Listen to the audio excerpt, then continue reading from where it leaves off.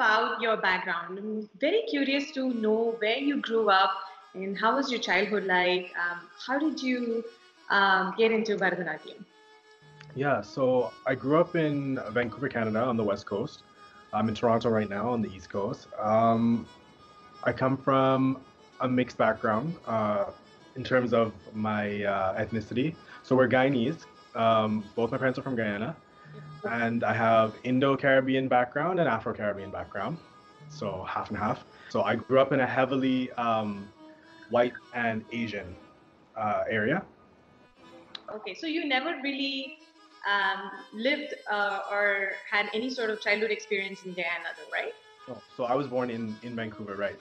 So yeah, born and raised in Canada, in a very small town in Vancouver, one of the suburbs of Vancouver, very small. One high school there.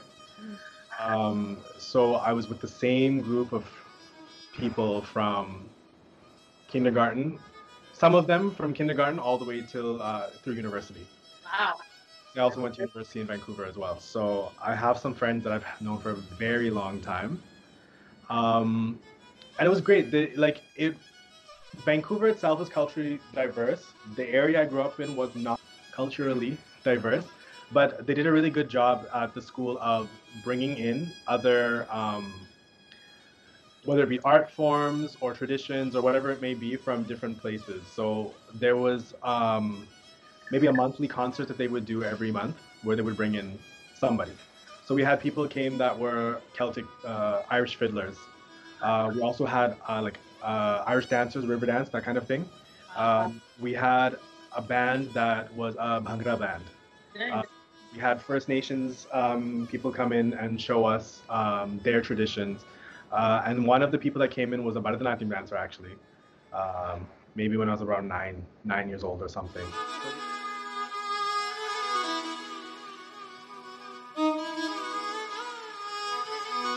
What was the first dance performance you saw and how you were inspired? When I was 9 or 10 or something like that, a Bharatanatyam dancer named Sudhnya Nayak came to our school and she performed like a small margam there. I don't remember, like to this day, I don't know what was performed. Like I didn't know the art form back then. I had no previous exposure to it. But I do remember like the beginning piece was a Ganesha piece that she started with, and continued so on. And it must have been an hour max altogether, right? So it's not like she did a bandam and anything like that. It was whatever she could do to keep the interest of small kids from the age of 5 to 12. Right. But I remember seeing it and sitting with my friends, and we were sitting there, and I just looked up and I was like, I want to do that. And this was at the age of 9? Yeah, I'm going to say approximately around 9. Wow. 9, 10, one of these ages. I don't know exactly, but yeah. And actually, like Sudhnya ji, she's still teaching in Vancouver, and I've met her, but I've never actually told her that she was the first Bharatanatyam dancer that I've seen. I don't think she even knows who I am. But like, I've never expressed to her that, ma'am, I saw you when I was a child and you're the reason that I decided I want to Bharatanatyam. So, it's crazy how close actually knit the community is, and still I haven't come up either. But yeah, that was the reason.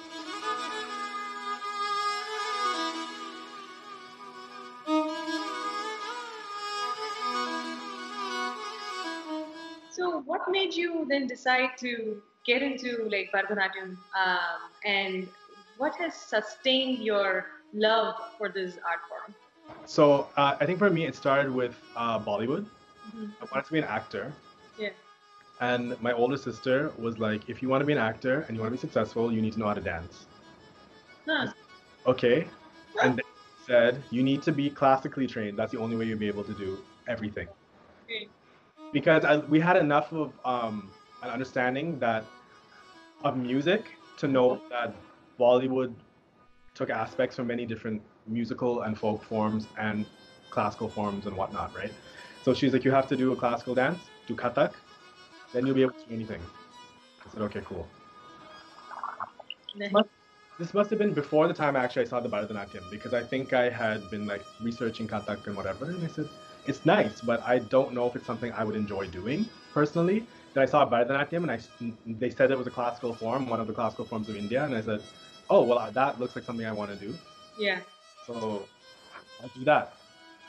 I didn't do that right away. I started in the filmy school and the semi-classical class, and I moved on to many other classes in there. I became an assistant teacher there within 2 years, and then became a teacher there as well. And in the midst of all of this, the owner, Manoj Murthy, he told me, he was like, we're going to get you a Bharatanatyam teacher, but the person you need to go to is such and such person, who ended up being my first teacher, Monica Auntie. And as for what sustained it, I can't give a concrete answer. It's just something that, for me, you fall in love with it and it becomes an obsession. There was even a period of time where I took maybe 7 years off or so, not doing Bharatanatyam at all. Yeah. But you still find your mind thinking Always. it. Yeah, you think about it. You make jatis in your head. You become so engrossed within the music, Carnatic music, and you find your hands always kind of itching and turning into mudras, and like just becomes this kind of obsession. And Right, right. I guess also part of it having to be in the guru shishya relationship is there's always better to do, so you can never actually attain perfection. And if you're somebody who's meticulous and wants perfection, you'll keep going and going and going and going. And I really think that has been part of it for me.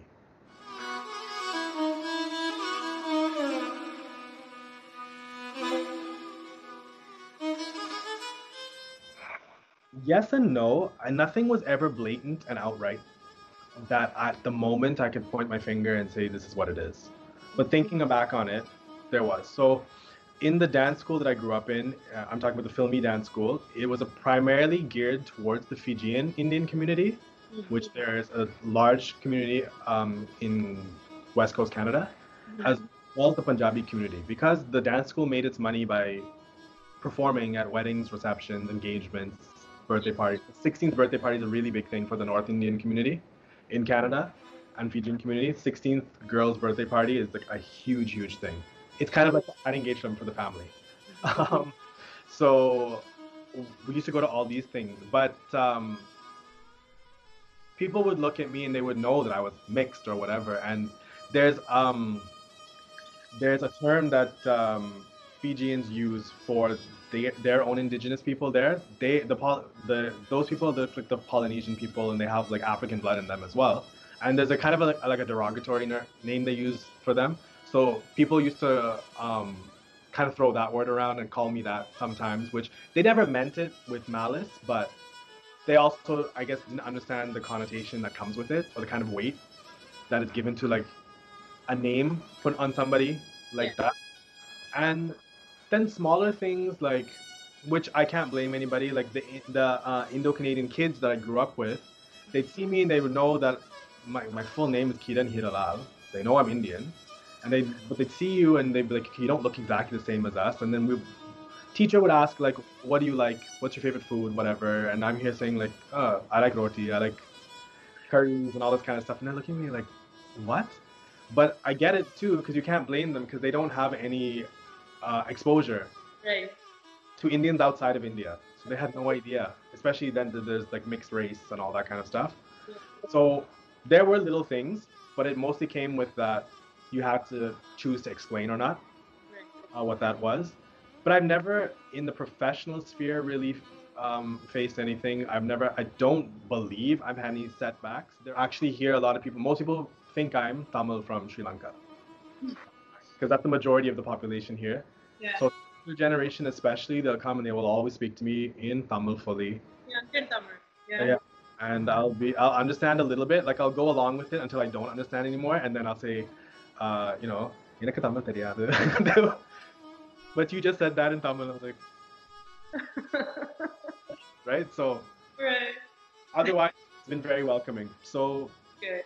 small things have been there a little bit, mostly due to ignorance when I was younger and people not knowing these things exist. But as I've grown older, it hasn't happened to me. And I think also because all of us are very aware of it and I'm very aware of it, if it were to happen, I think I would be very outspoken about it on the spot.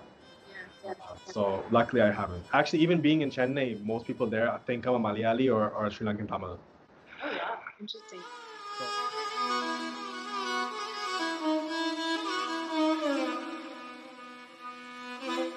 And you have like a big circle of artist friends who participate with you in terms of dance and music. You have like a really good connected circle. How did that work for you? So that is the power of social media. So all of us knew of each other. So we all knew each other from Instagram, usually Instagram. I would post like little dance clips or whatever like that. My friend Yalini also did the same. Then there's Sai Brinda, who's the female vocalist. She Mayuran, who is the male vocalist, and Shri Parin, who is the mridangist. They are, for our generation, senior musicians here. For our generation, I mean. So they had been doing it since childhood, like since they've known each other since they were little. They've been in the scene since they were little. They grew up in music here. So they're all well known and connected within that way. So we all followed and knew each other from Instagram. The other ones were the sisters that play Veena. So I had found them on Instagram and they were playing Veena and they were doing covers of film songs, but on the Veena. So I thought it was the coolest thing, so I followed them, whatever. And you randomly start commenting back and forth, things like that. So the way it all happened was I did my Arangacham under my teacher, Malini Pararajasingham, in 2015. And remember, this is 2015 when I was originally supposed to do it in 2006. Yeah. A long gap, I decided, fine, I'll do it. And the reason I did it actually is not because I wanted to, because my teacher knew that dancing was something that I would carry forward. And she said to me, and I still remember, I was in the backseat of her car, we were driving somewhere. And she just not absent-mindedly, but she said to whomever was in the car, she goes, I can't wait to see Kanna's Aringacham. I looked at her, she goes, no, you're going to dance professionally, so you have to do it. And that was it. It wasn't a question of yes, no, why, where, when, all this kind of stuff. She goes, it's going to happen, you're going to do it. And then we started planning it from there. And so before that, my friend Yalini and I had started becoming a little bit more vocal on each other's Instagram posts, as we'd actually like say, this is great, wow, this is beautiful, and then we'd share them and whatever, things like this, right? So now we started seeing each other at events. I was like, hi friends, hi, we're friends, right? Can we be friends? So we would talk in person and whatever. So we'd actually gone to some kacheris together and stuff by this point. I started creating like a little circle of friends. Then my Aringacham was getting planned. For my Aringacham, I said that I needed a male singer. And so then I reached out to Sai Brinda, who we knew in passing only, right? Like we weren't personal friends or anything at that point, but I asked her, I'm looking for a male singer. Is there anybody you can recommend? And she's like, call Mayuran. So I called Mayuran. I'd seen him sing and heard him sing, and I called him, and he said yes for Aringacham. So he came. I asked the Veena sisters, I asked one of them to come play, but they had exams at the same time. I didn't end up having Veena for my Aringacham, but they still came and supported and whatnot. So that was the first kind of start. Wow. So after this, we had a circle of dance friends. There was male dancers, female dancers, whatever. We were all friends. supporting each other, helping each other for kacheris, whatever. A lot of them had gone to India for training and come back and whatnot. And Yalini did something. She did a show with Sai Brinda and the Veena sisters, and they did their thing. And she said, "Hey, why don't you guys come one day? Why don't we all do something? We'll find a show. We'll all do something." So then we got the opportunity for this show, a youth society show, to do something together. So we put us all together, and they said, "Wait, we don't have a mridangist though. So we have two Veenas, we have two singers, we have two dancers, and no mridangist. What's happening here, right?" And then Sai Brinda was like, Sai Brinda and Mayuran, they're like, "What about Sripadan? He's been playing forever. He kind of took a hiatus, and I think he's interested in learning to play for dance." So he came, and we did a Bharatiyar medley. We had a book of poetry, a Bharatiyar poetry that was in Tamil and English, and we picked a few that had to do with the seasons, set it to music, set choreography to it, set Solakatta to it, and I taught the Solakatta to Mayuran so he could play Natavangam. He never played Natavangam in his life. Helped Sripadan play for dance, to the point that I was like, "Hey, this has to be like water, okay?" He's like, "I don't know what that means." I was like, "Just watch us." Well, like, it has to be like water. Then he plays something, like, not that. We play something like perfect. So we just all started learning together like this. And through a stroke of luck or fate or whatever, we have become best friends. Yeah, I think it's like a really nice collaborative effort. Just like you said, it's just the power of social media. Yeah, that's how it really started. But we all are family now. We talk all day, every day.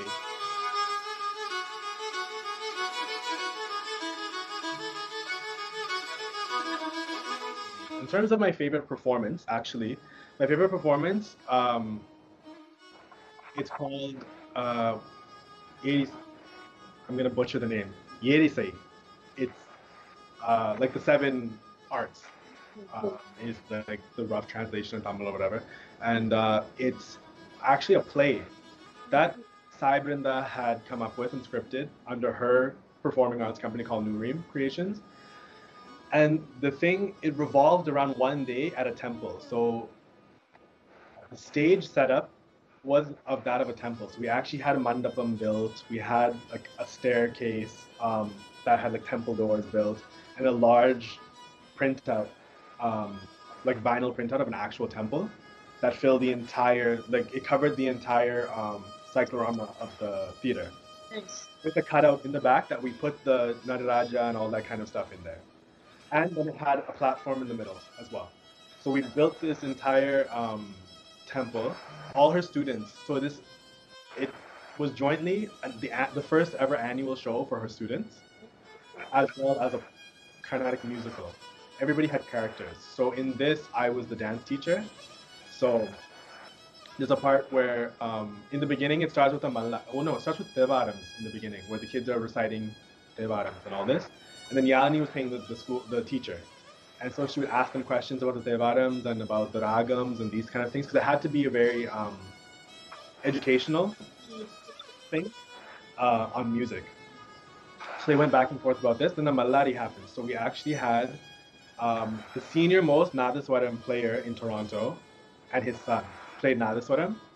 We had a tabla player and then instruments, Bhakavatim as well. And the guys, they came in holding the player on the theater or whatever.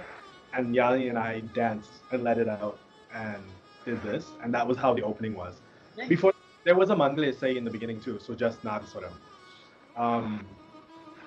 That's how she commenced. That with just the daily things going around the temple, where the teacher, she goes, "Okay, you guys practice your riyaz, I'm gonna go around the temple."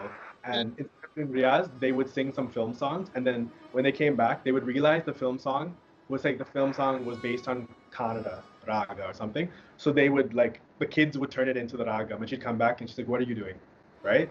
So it was very educational. Yeah. Very true of how kids learn today. They recognize things from what's popular, right?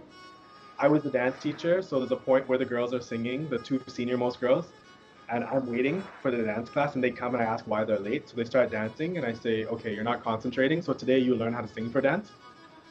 And so I get up and I make them sit beside with the orchestra, and I danced. in this little mandapam. But it was so beautiful because all of my friends were around me. They're all musicians. Yeah. And younger artists were singing for the first time for dance ever. And it was great. It was also my birthday. So my birthday and the senior most novice one artist, same day, June 27th. So we celebrated our birthday there as well. Experience. And then, so you're asking about choreography. At the same time that we were practicing for this, I had gotten a grant and all these things, and I did a show 3 days later on the 30th of June. And this was called Darshan. Darshan? Darshan, yeah.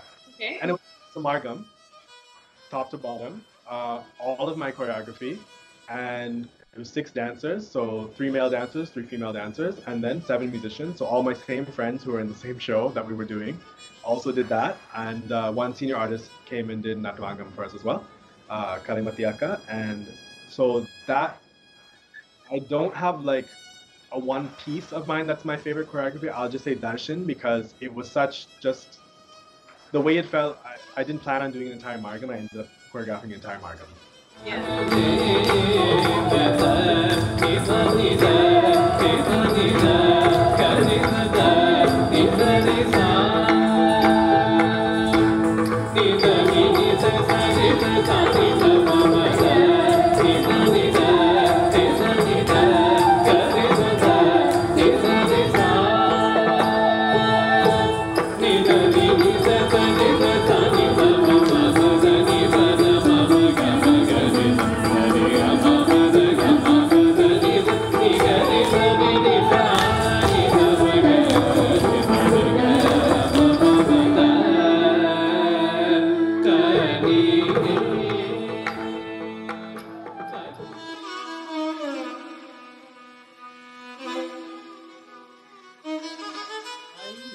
Honestly, think anybody that's doing this full time, making a living, and even making a name for themselves is a role model, whether regardless if I know them or not. That's something to me that it's not easy to do. So to do it well, to carry yourself with pride and whatever, I feel like that's a role model. But if you look at it, say, back when I was in Vancouver, Malini Prakash was somebody to look up to because she went on a North American television show and did Bharatanatyam without diluting it. Yeah. And beautifully, like what a beautiful dancer. So seeing Malini Prakash, and then that's really when I was like, oh, I can do this. In the terms of, I was a North American dancer, and I thought that Vancouver was the beginning and end for me. I didn't even think I could go to India at some point and learn. I didn't think that I could have a solo concert and people would pay to come and watch it. None of those things registered in my mind until I saw someone like Malini dancing. And then, of course, there's a lot of senior artists. My gurus, like Sheejith sir, is just such an icon for me. Leela Samson, Leela, and I had the privilege of working under her for Spanda. I danced in Nadi to Canada for a couple of shows. So getting to learn her choreography from her directly and in such a fast pace, and nothing was left behind. Like it wasn't like, oh, just do this and move on. She would make you learn it quickly. I was learning like 5-6 items at the same time, right? Because we only had a few days of rehearsal before the show, but everything was so in depth still that it was as if I had been learning it for a year. The amount of knowledge that was like put into it, especially many senior artists, like so many people. When I went to Chennai and I was living there, like being around Bali Gopalan sir and the senior Kalakshetriyans, and because I was in Kalakshetra a lot actually, meeting P.P. Dhananjayan and Shantaka, and just being around them and just getting to speak with them, and Malavika Sarukai, watching her perform. So many, like I really can't name. But there's a lot of people too within my generation who I also just think are fantastic people and performers and artists and dancers. So it's kind of an endless list for me.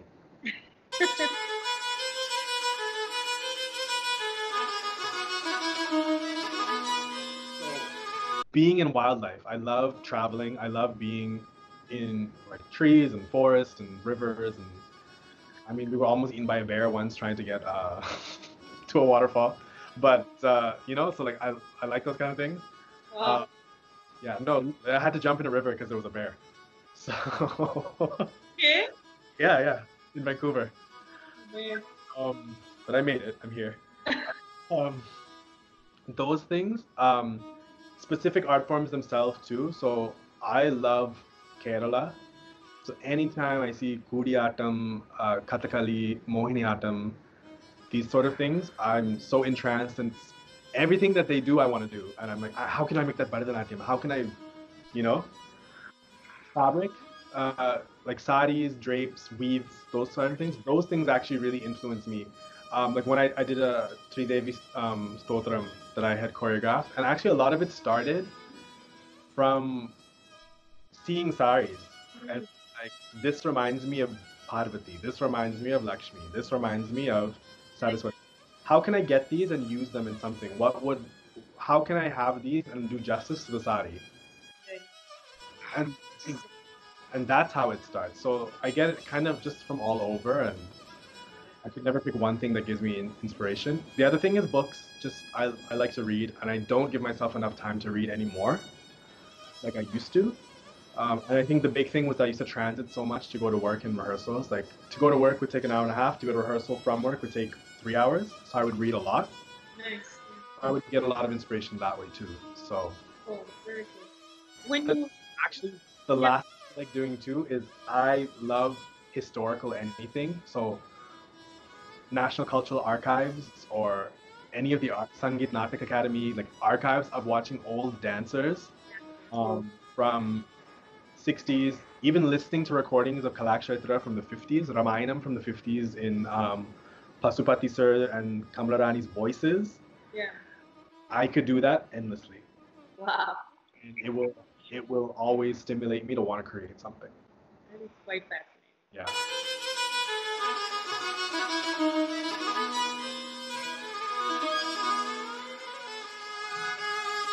Another question I wanted to ask you was, when was the last time you actually saw a performance or any artwork and you were left like speechless? It could be any art medium. One was watching Kapila Venu, Kuriatam artist, in Chennai during season, when was I there? 2018-19. And she did Prahlada Charitram. And all I can say is I cried. And it wasn't just me crying. Everybody I was with, all of us, when the lights came up, we hid our faces because like we were ugly crying. Like that's how emotionally involved we got. Did I say evolved or involved? Involved, I hope I said. But hopefully also evolved from the performance. I don't know. But it was absolutely breathtaking. The other thing is there's a home show. There's a show called The World's Most Extraordinary Homes on Netflix.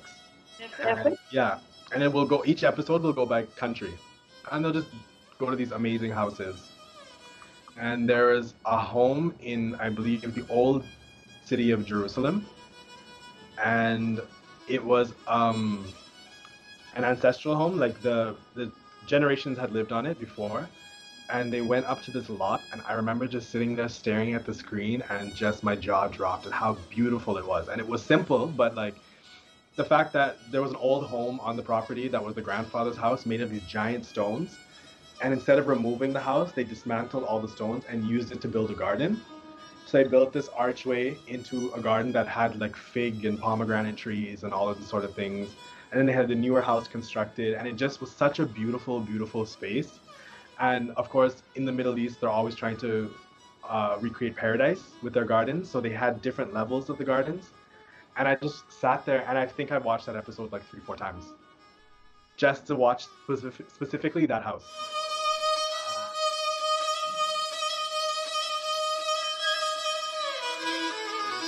My dream project, to I would love to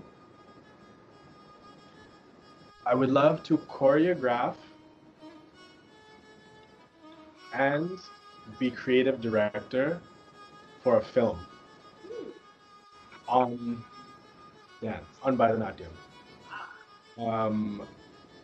with a huge budget. um, I think that would be my dream. And then I would also like to maybe somehow get that film turned into like a Broadway show. Nice. So, who would you cast as your main characters, and why? And you can let me say that if you had to choose any artist, let's say alive or dead, who would you choose? Oh man, okay. So now I'm trying to think what kind of movie. Okay, so I think the movie's gonna be like a period piece. It's gonna take place in like some court, like Travancore Kingdom, or maybe a made-up one to like reflect what like the Devadasis, Rajadasis, that kind of thing at that time, that community was doing. And so I think I'd have a mix of top dancers and then actors as well because we need the money to come in, right? So I think for like senior artists, I would choose Vijayantamala and Rekha. So they would be like the seniors who like would only ever really show you some abhinaya, but be like senior members of the community. And then for senior dancers that will actually do more of the demonstration there, that's when I would ask like, I would cast VPD Sir, Shantaka, Brega Basil, Brega teacher, like these kind of names. And then for the generation down, like the younger generation,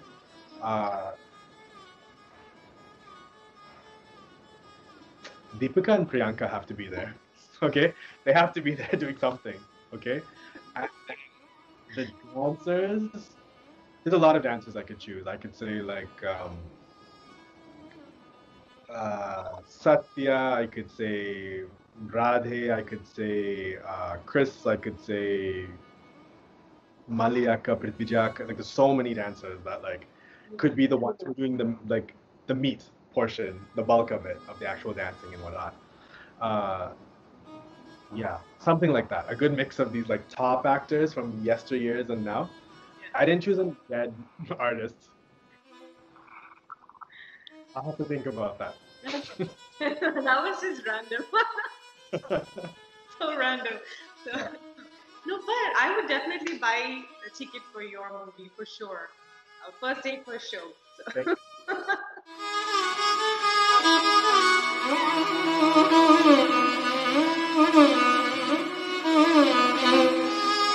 I'm happy you asked that actually. This is one thing that my answer never changes to this, is that I think we need to get it into the schools. It has to be something that somehow every single school in the school system has to somehow bring artists from many different, not just Bharatanatyam, many different backgrounds to expose the kids to, like they did when I was younger, like how I saw Sudhniaji come when I was 8, 9, 10, however old I was. If not for that, I probably would not have been exposed for a very long time.